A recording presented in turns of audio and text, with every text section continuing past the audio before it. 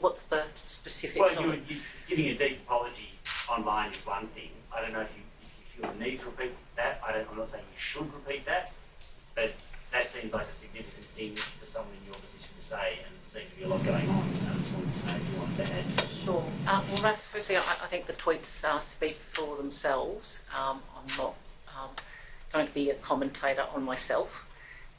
But what I would say is that, look, I think at this critical juncture where we've got stage 4 restrictions in Melbourne, stage 3 restrictions across Victoria, every Victorian making huge sacrifices, I've been concerned that the focus hasn't been, in terms of the public commentary, on the fight against the virus. And I think that's absolutely where the focus needs to be right now.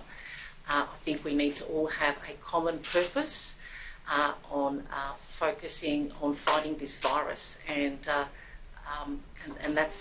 that's the message that I've tried to convey from the start, from day one. Is, as the Premier said before, you know, this is a life and death matter.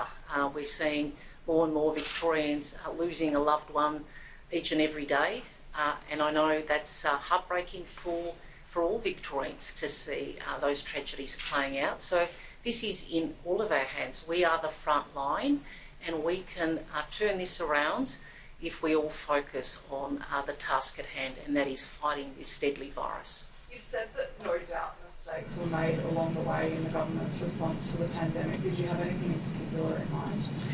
Look, that's for others to judge. You know, I'm not going to be a commentator on myself, as I said. There's an independent process underway, and I think it's important that that process is allowed to do its job without, you know, me or anyone else providing a daily running commentary.